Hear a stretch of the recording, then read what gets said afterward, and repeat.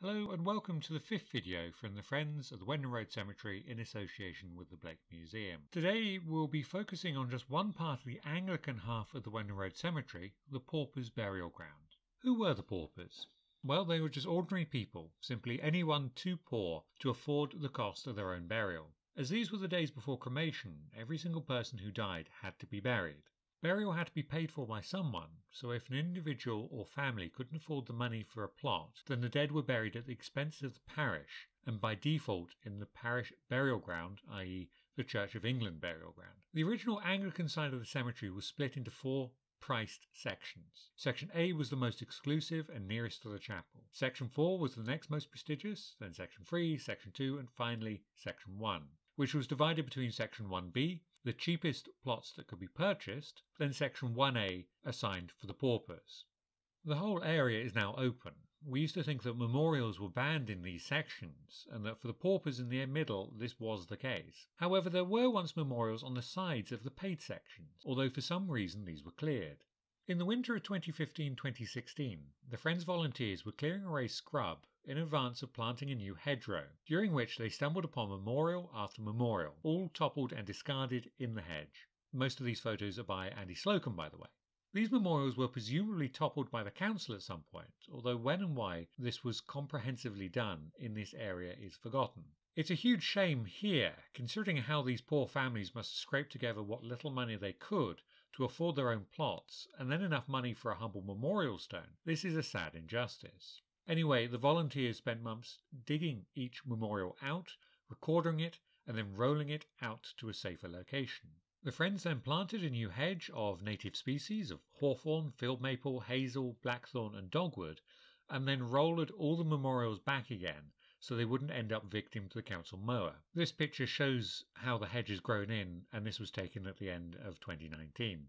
Anyway, returning to the paupers section in the middle. As we learnt last week, the Anglican side of the cemetery was consecrated by the Bishop of Jamaica on the 10th of September 1851. The very next day, the very first burial took place, and this was for a pauper called Amelia Bennett, who was aged 15 and noted as the daughter of Anne Bennett of Mount Street. For the first couple of years, the person in St Mary's Church who kept the register even included the cause of death. So we learn that Amelia died of consumption, known as tuberculosis or TB today. Unfortunately, the precise location of her burial was not recorded. There is only a note saying border, although this is almost certainly a pauper burial in this section. We find a few scraps of information of Amelia's short life in the records. She was baptized in St Mary's Church on the 4th of May 1836. Only her mother Anne's name is recorded in the register. There was no father mentioned, and for the box marked for the parents' quality, trade or profession, all it says is single woman. Amelia was thus an illegitimate child, which carried a great amount of social stigma at the time. We learn from later records that Anne was only 19 years old when she had Amelia. Anne is recorded on the 1841 census living in Honeysuckle Alley, which ran between what is now Clare Street and Market Street, living with William Bennett, a 65-year-old tallow chandler or candle maker, his wife Maria, then 39-year-old William, a butcher, 27-year-old Thomas, a tailor, and then there was 23-year-old Anne. However, 4-year-old Amelia isn't noted as living with them, suggesting that she was being raised elsewhere. Where, though, is a mystery. We do find Amelia 10 years later on the 1851 census, the same year that she would die. She was living in Clare Street, called Back Street then, and was a lodger in the home of William Bennett, 49-year-old widower and candlemaker. This is presumably Amelia's uncle, the butcher mentioned in 1851. Also living there was Thomas Bennett, 37-year-old tailor, the other uncle. One suspects that Amelia would have been the housekeeper and cook for the two men. I've not been able to trace Amelia's mother Anne for the 1851 census though, so where she was is a mystery. All in all, Amelia's short life is otherwise lost to history. And these sort of vague lives are stories that recur again and again in the records of the paupers area. The second burial in the register comes 12 days later, on the 23rd of September 1851. This was Sir John Biffen of West Street, aged 56, who died of inflammation of the bowels. He was buried in a plot called E51. Helen Bright-Chard, a long-time supporter of the Friends, a retired nurse, suggests that inflammation of the bowels could refer to several conditions, such as Crohn's disease, ulcerative colitis, or as a result of an epidemic such as dysentery. Either way, it would have been a very unpleasant way to die. Over the coming days and weeks we can find a number of burials buried in the same plot on top of Mr. Biffen. That same day was also buried Thomas Baker of Albert Street, aged 32, his cause of death being inflammation of the lungs. This is probably a form of bronchitis. On 27 September, Francis Hill of Pig Cross, which is Pennell Yew now, aged 92, his cause of death recorded as decay of nature. On 8th of October, James Swan of Angel Crescent, aged 58, was buried, his death inflammation of the kidneys. 14th of October, Charles Hoyle of Mount Street, 42 years, cause of death inflammation of the liver. Then to top off the grave came two babies.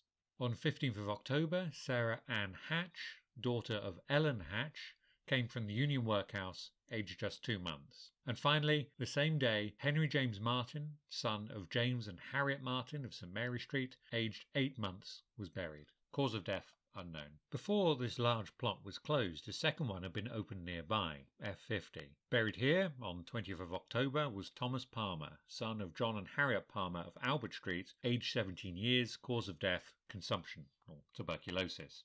On the 25th of October, Robert Barnard of West Street, aged 70, was buried, cause of death, dropsy. On the 31st of October, Samuel Bryant, no address given. He was 17-year-old as well, and he was accidentally drowned in the River Parrett. And we find several instances over the years in the cemetery of people dying this way. And with so much traffic on the Parrett, fatal accidents were an occupational hazard. On 3rd of November, Sarah Ann Cotton, daughter of Mary Cotton of the Union Workhouse, aged 2 months, was buried, another illegitimate child. On the 29th of November, Charles Hembury, baby son of George and Maria Hembury of Albert Street, aged 18 months, died of measles.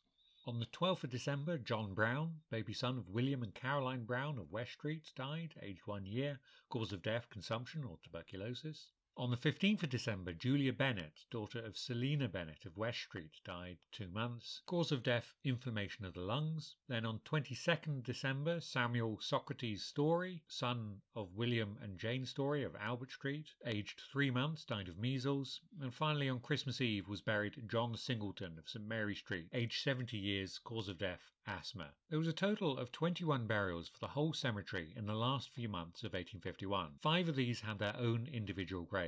The other 16 were split between these two large communal plots in the paupers section. And this is a sort of pattern of use we find in the cemetery thereafter. By far, most of the burials end up in the paupers section. Unfortunately, after November 1857, the cause of death was no longer recorded in the burial registers. After December 1868, they also stopped recording the exact place of burial for the paupers, so we have no idea exactly where anyone buried in this area might be or who they are buried with. Even though they were filling up each plot as they went on, once these rows were filled up, they added more rows in between, which they also did throughout the rest of the cemetery as they started running out of space, and they even added extra plots onto the ends of the rows. We know there are probably about 10 rows in the Paupers Ground in total, and that each row contained about 50 plots, up to about 55 plots dewing into the paths. That's 550 plots in total, roughly. If we assume an average of, say, 7 burials per plot, then we can assume that there's somewhere around 3,850 burials in this small area, maybe more, maybe less. For the least marked part of the cemetery, it contains, by a country mile, the highest density of burials for the whole site. To rectify this lack of memorialization, the Friends of the Cemetery were kindly donated a memorial stone by the Cooperative Funeral Care of Bridgwater a few years ago. This gives descendants of those buried there somewhere they can honour the dead. The stone also makes mention of the bones of the charnel house of St. Mary's, which were apparently taken here once that was finally cleared out after St. Mary's was closed for burial in 1854. When this area was used up, they added more discrete plots to extensions in the rest of the cemetery for these pauper burials, but by that time the Bristol Road Cemetery had also opened, allowing further use up there. Later still, cremation came into fashion, which alleviated the need for burial ground. You may have already noticed the sort of places where these paupers were coming from, the poorer parts of the town, West Street especially, and that sort of area, but we've also seen mention of the workhouse. We're incredibly lucky in Britain today. As a rightful recompense for the unimaginable bloody sacrifices the people made in the Second World War, we now have a welfare state, founded on the 5 principles of adequate income for all, access to free healthcare, the right to a good education, adequate housing and full employment. Although it could be said that the government has slid backwards on a few of these since 1946, there is, or should at least be, a safety net for every single person in the country today.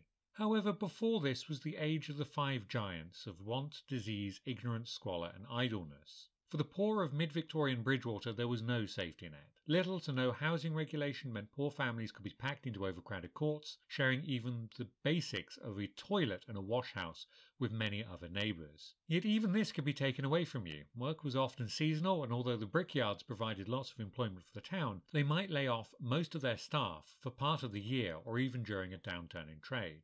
When there was nowhere left to turn, the only option left was the workhouse. The guiding principle behind this was that if you were in need of handouts to support yourself, as you had no other option, then 1. You had to come and live in the workhouse and not stay at home, and 2. You would not be idle while you were there. You had to toil to earn your daily bread and for a place to sleep. It was a fairly heartless system, and, as we saw back when cholera struck the town, was often the first place where disease outbreaks occurred. The thing to keep in mind when we see workhouse in the cemetery burial records, or Union House it was often referred, is that the Bridgwater Union Workhouse represented a district of 40 parishes, covering from up on the Quantocks to the middle of the Poldon Hills, from the mouth of the Parrett to past North Peverton. If we just take the first 2 months for the Workhouse Register of Deaths for 1867, we can get an idea of the scope of this institution. So, on the 1st of January died Joseph Duddridge of Cannington, aged 72. On the 7th of January died Francis James Webber of Otterhampton, aged 29. On the 11th of January died Charlotte Laddick of Broomfield, aged 67. On 22nd of January died Anne Ashill of Moorlinch, aged 79. On 27th of January died Jemima Crosby of Eddington, aged 84. On 29th January, Charles Pitman of Overy died, aged 82. On 4th February died Hannah Harbury of St Michael Church, aged 86. On the same day died Charlotte Lockyer of Bridgwater, aged 74. On the 9th of February, Walter Webber of Bridgwater died, aged 20. On 15th of February, Mary Ann Court of Wembdon died, aged 8. On the 23rd of February died Walter Merrick of Cossington, aged 86. All of these individuals were buried in the Paupers area of the Wembdon Road Cemetery, all except Charles Pitman of Overy anyway, whose body we learn was taken out by relatives, so presumably went back to his home village. So it's worth bearing in mind that although the Wembdon Road Cemetery is physically in Bridgwater, there are hundreds of people buried here from a large area of Somerset. Each village gave up its dead to this small plot of land. We started this talk with the story of someone we know very little about, poor Amelia Bennett of Mount Street. We'll end with someone we know much more about who is also buried in the Paupers Burial Ground. The Friends Honorary Archivist, Michelle Craig, while looking for something else in the online newspaper archive, accidentally came across this story in the West Somerset Free Press for 5th of November 1870. A human curiosity. A woman has just died in the Bridgwater Union Workhouse who was exhibited at St Matthew's Fair in that town, and in most towns and cities in England, America and Australia, on account of her having a great profusion of whiskers, beard, etc. She has been twice married, and her son, who was present at her death, has hair hanging halfway down his back. Deceased was a native of Geneva. Annoyingly, this report failed to even mention the name of this poor woman. Having a look through the Workhouse Register of Deaths, we can find her. 29th of October 1870 died Josaphine Clofullia of Bridgwater, aged 42, buried in the Bridgwater Cemetery. She wasn't from Bridgwater, why she was recorded from there is unclear. We can then find her in the burial register of the Wembdon Road Cemetery. 2nd November 1870, Josaphine Clofullia of Union House, the workhouse, aged 42 years, officiating minister Reverend W.G. Fitzgerald.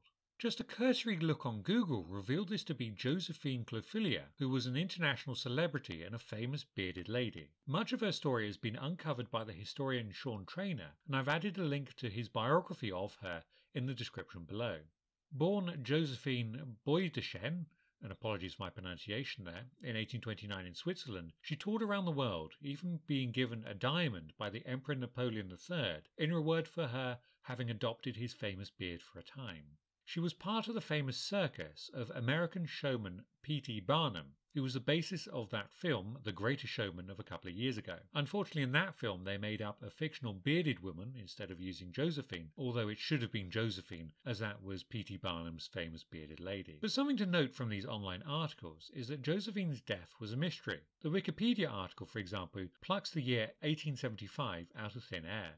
But we now know that while being exhibited at St Matthew's Fair in late September 1870, Josaphine caught a severe illness and was forced into the workhouse hospital to recover.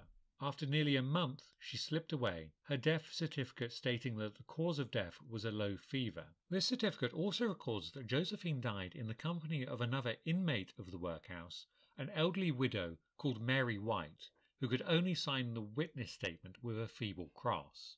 Josaphine, the woman who had performed for kings and emperors and had travelled the world, ended buried in a communal plot, surrounded on all sides, above, below, front, back, both sides, by fellow paupers, in this small patch of West Country ground. Incidentally, Mary White, who was beside Josaphine at the end, was a Bristolian who was born in 1801 and the widow of a Moses White who had died sometime in the 1850s. After his death, Mary spent the rest of her life in the workhouse. She's there in the 1861 and 1871 censuses, described as a domestic servant, and she died herself there on the 25th of January 1875, to be buried in the paupers section of the cemetery, alongside Josaphine and the likes of 15-year-old Amelia Bennett of Mount Street.